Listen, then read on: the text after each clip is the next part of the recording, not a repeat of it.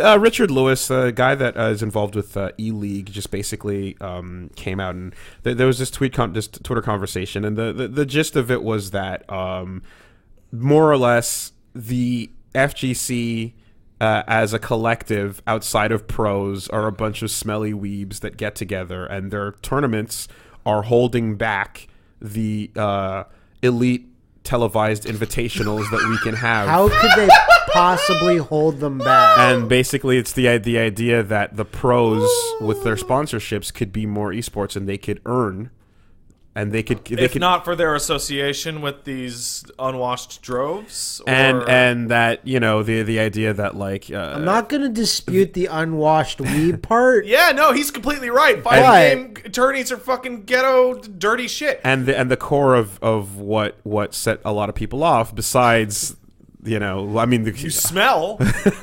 That's a really core insult. Smelly weeps notwithstanding. Cuts to my soul. The main thing was also if sponsors could get their players more guaranteed screen time without the risk of their sponsored players. What was it? Getting outed by a fluke in pools. Then we could take these esports. We can make it esports kind of thing. We can take it to the next level. I can see exactly why that would yes. So the complete misunderstanding of the fucking fighting game community in looking at a sponsored player getting eliminated in pools as a fluke, that mentality shows you. It just everyone was starting to get along. Everyone was starting to get along, right? One step forward. Esports were starting to come hand in hand. We were kind of watching things happen in a way where it's it's on TV. Back. At the end of the day, people were falling off to the side, but it happened. A top player in Overwatch and a top player in Street Fighter V are both wearing a sponsored ass shirt that looks, cool. You know what I mean? Echo Fox and all these other teams coming together and names, whatever. But things like this just draw that line and show you no.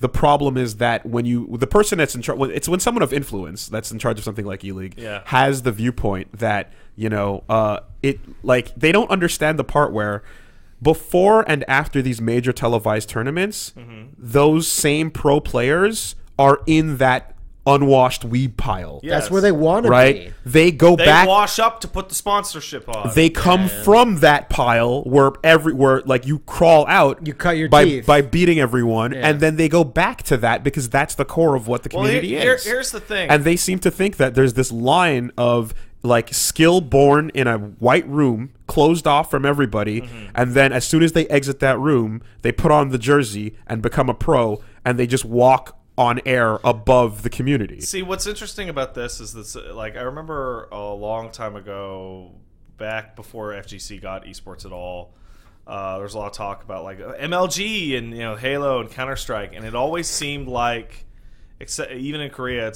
it was, hey, do I get into esports? How fucked am I going to get by a man in a suit that's going to take me or my team for a ride and own our shit, right? And that was 10, 15 years ago. And the new FGC esports, there's a lot of worry about those guys. Yeah. They never left. The MIBs. The MIBs, right? And they have been quiet for a while, it seems. That's exactly what everyone is always afraid of. It's fucking businessman coming in to do his business in our sports thing. There's there's a thing where you start to squeam a little bit when you hear things like they're missing out on an opportunity to earn, right? But it's a little bit like that. You're it's not that what you're saying. It's not. There's no problem with what you're saying, but it's just that type of language that makes us go ugh, because this combined with the whole unwashed weebs and fluke type of mentality shows that you actually fundamentally don't understand the product you're trying to financially get involved with. I have what I think in my mind what the fundamental misunderstanding is, and that is the biggest difference between esports and sports is not that it's electronic or non-physical or whatever. The biggest part, particularly for fighting games, is the most applicable, is that fighting games are open tournaments down to the day of. Yes. There is no goddamn real sport that lets a dude walk in off the fucking street and say, I'm going to fight GSP in pools. If a basketball game is going on, someone from the crowd just can't get onto the court. Of course. Would it make it a more exciting game? Yes, absolutely. But that's it, right? Those are the rules. Exactly. And those are sponsored players that are on the court. And because that's the way that like the NBA and the NFL and all these major leagues have run for a while, and that's the like huge televised opportunity situations that you get from having a league, they look at it as like, again, an upper untouchable echelon, you know, of player that comes from a completely different place. Like there's a combine that you go through, and then you know what I mean. Well, and I think it's this whole thing, and a lot of first person shooters and a lot of MOBAs have run that way for a while now, and fighting games always prides itself, and at least the FGC has prided itself on the idea that like you come through and you go through the bracket and you face anybody who wants a shot at it along the way. I can understand this guy's way of thinking because he looks at the way sports are run and he looks how fighting game things are won. Yeah. And ideally, if you're trying to run a business, okay, your teams are individuals, maybe 3-guy teams, maybe 5-guy, whatever. But the fact that EVO is still a completely open fan-run tournament, and it's the number one, even bigger than Capcom, that's absurd because that event should be A, smaller, and B, it should be the actual minor leagues that you farm players from to go to the sponsored events where only sponsored players are invited, and there's no big upsets, and everybody gets a certain amount of matches, and maybe it's even run round robin so that everybody, because like look at football, right? Look at baseball, look at hockey. They sell. You say I want to see the Canadians, right? How many games of Canadians do I want to see? I want to see 100 games. Let's say 50 games. How many games are there a year? 50, whatever. Sure. I buy my fucking tickets for my 50 games. Guess what? I get to see my 50 games. Say I want to see Daigo play, and Daigo has a bad year, and Daigo gets knocked out of every tournament in pools, and I never actually see Daigo on TV once. I really like the idea of I bought tickets to Daigo. Yeah. But that's these are my Daigo tickets. But, and the thing is that there is a place, and so there's a certain people want that business model, Matt, and there is a place for invitationals.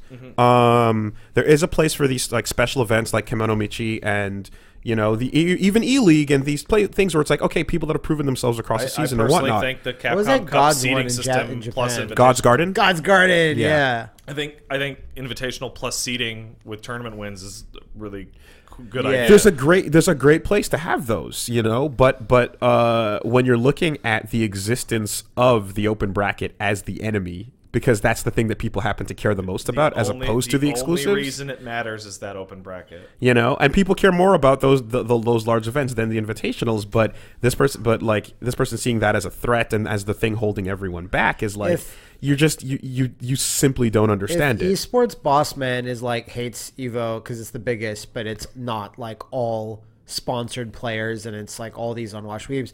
It's like, make your own event, make fighting Mania. Well, here's the thing. And then have worked gimmicks and have ring girls but you can't because it's already in Las Vegas in the biggest possible arena. Hold on, because you can't put the cart before the horse, right? Like, that's the ideal. You can. It's just a bad idea. And if he made it right now, a bunch of people wouldn't go to it because it's not Evo. I need to interrupt you guys and let you know that E-League does exist. Yeah. It did air things on ESPN where there Injustice and this is an existing thing. And it's fine. It doesn't have a central thing to rally around. But it exists and it has its credibility, but it's like it's fine as a separate invitational event from the open brackets that are a part of the community. But no, there are other sports that there are other sports that sort of emulate this, and one that gets compared a lot is poker. Because there's games like that where like you walk in and if you win at poker, any gambling really, you're open. Yeah. You're in an open bracket games. And you make your way through to the top, and the people that tend to win they've eventually become known players. Yeah. But it's because they came from the bottom all the way through each time. And we basically just have that same fundamental core principle and value that's appreciated. So if you're looking at it from the point of view of earnings, all you want is those sponsored jerseys in front of a camera as much as possible. Yeah. And so every time two unsponsored players are on stream, it's seen as a loss of earning opportunity. It is a opportunity cost. Yeah. Is the specific word. And so like that there's a certain point in time where you're just like, it's like it's likening. It reminds me of the loot box situation where it's like, if the bottom line is profitability and nothing else, then absolutely you loot box and get people with gambling addiction issues to spend as much money as possible to make as much money as you can. But there's a level of like, I don't want to say integrity, but there's a core that goes beyond the profitability that the people participating in this thing tend to care about, and it's the reason why they're participating. And if that doesn't align with your monetary incentives, then you're just not compatible. It is really tough to explain to business money man that there are situations. It's the same thing of companies are supposed to they're not supposed to create profit. They're supposed to create value, right? And that distinction is nebulous and tough to explain even to everybody, right? Because value is tough to measure, right? And that's what your stock price is supposed to be, right? So say you have two unsponsored players, you're not creating any money by having them be watched, right? But if one of those players is, say, I don't know, Flo, and he's talking shit to the 6-year-old child that he's fighting and wrecking him, and the child cries and runs away, that didn't create money, but it did create value to the event and the sport in general. And eyeballs are going to tune in for that. Here's a really good example, but it's almost in reverse. People don't like it, but it's still a move that can work when celebrities go to WWE and have a big, dumb one pay-per-view match. That's a spot that should be taken by a wrestler who has earned it, not Jay Leno or Karl Malone or Floyd Mayweather or whatever. Yeah. So people hate that, and you'll see Smarks just be like, well, he didn't get on the card because it was taken up by a celebrity. But a celebrity is an event where mainstream media points at it and looks.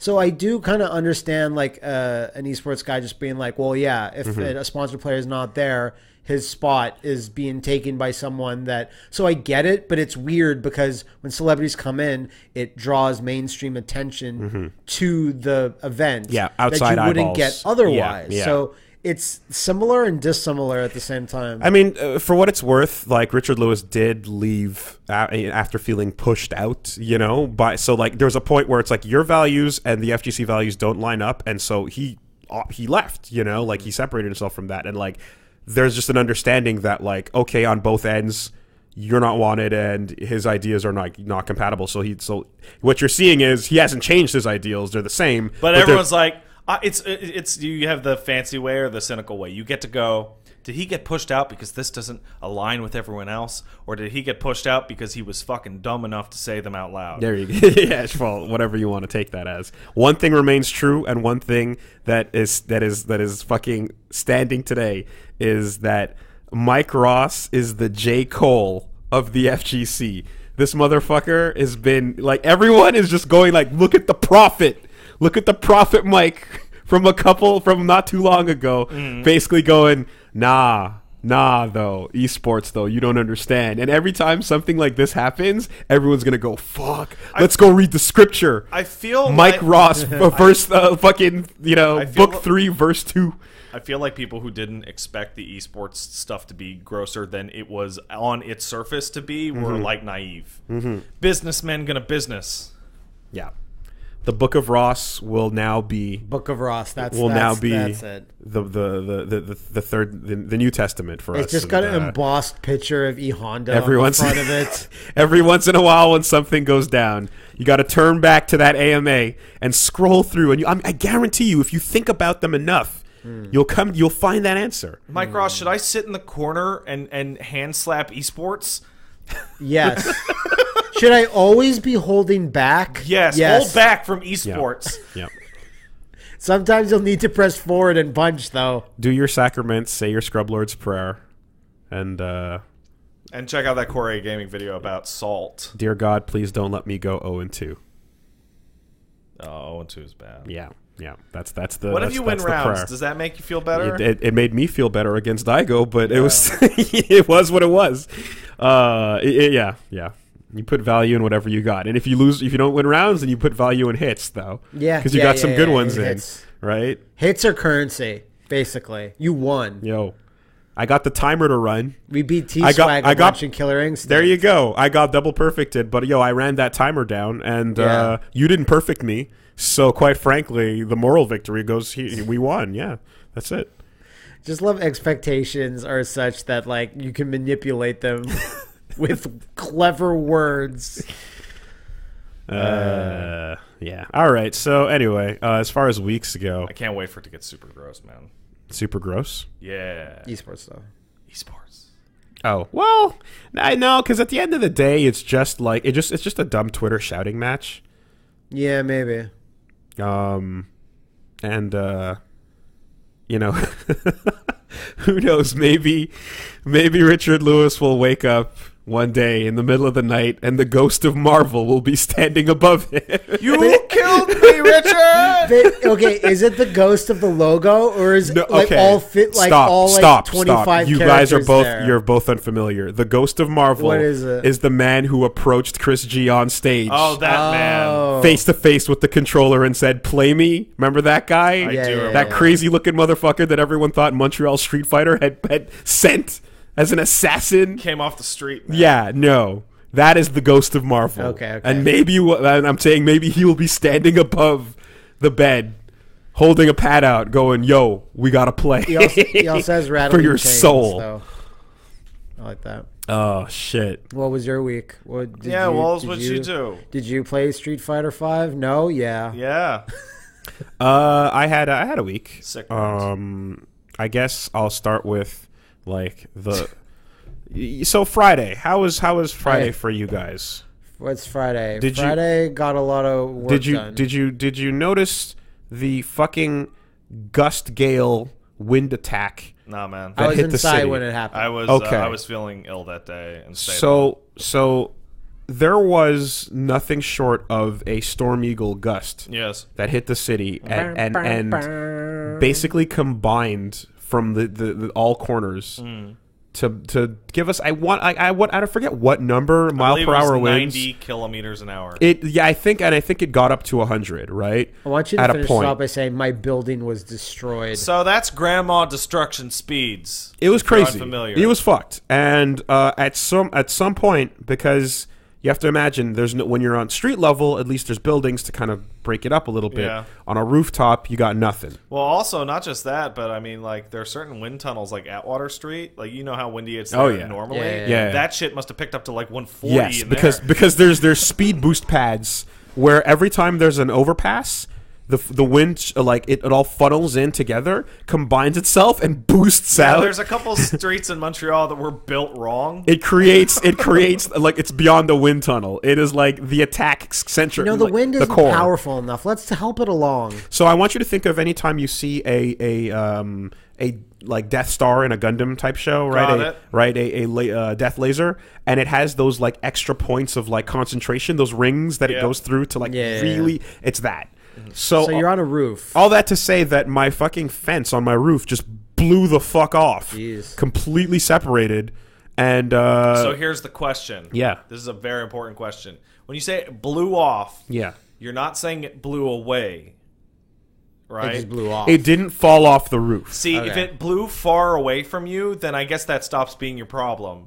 But that's someone else's problem. Right? So but if it blew off, I'm putting like little chairs and furniture out there on my roof. So hopefully nothing too valuable. Well, so like we're being careful about like what it is and what's going up there because it's like in a ridiculous scenario where the wind carried this off the roof into the street, we might have a serious problem. Well, it'd be great. 2 years. Oh, sorry, after you.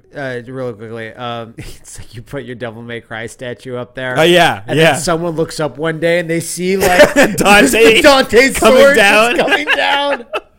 And we had like 2 years ago, though, in the middle of winter, there was like a windstorm that was bad enough that was shattering people's screen doors just for the pressure. Like, yeah, it gets fucking windy every now and then. Yeah, and the thing is, I just bought one of those like umbrella sun parapluie things. Parasol. Yeah, and so I had to set it up, but I bought like 220 pounds of sand to hold it down Sandbags, with. okay. Yeah, because that's what's recommended. Sure. And so I imagine that would be fine. But anyway, that fence was just wooden and came right off the fucking planking and just landed one half on my side, one half on my neighbor's side. And like, did it hit the street? It did not. It landed in between our property. Okay, because that... yeah. But yeah, heavy wooden fence. Street's bad. No, street very bad. Unless it blows so hard that it's 2 streets over, which not your problem. Yeah. Well, I mean, at least at this point, there's a very nice extended view of the roof, I suppose. There you go. But a lack of privacy. On the bright side. Is it safe to be up there now with no fence? Yeah. Oh, it's got the kind of built-in railings. Yeah, it's okay. The outside stuff is fine. It's more like the inside of our property, back to back, is where that kind of damage was done. So it's okay. It's no problem. It's still nice weather. So yeah, that shit happened. I've been watching Westworld.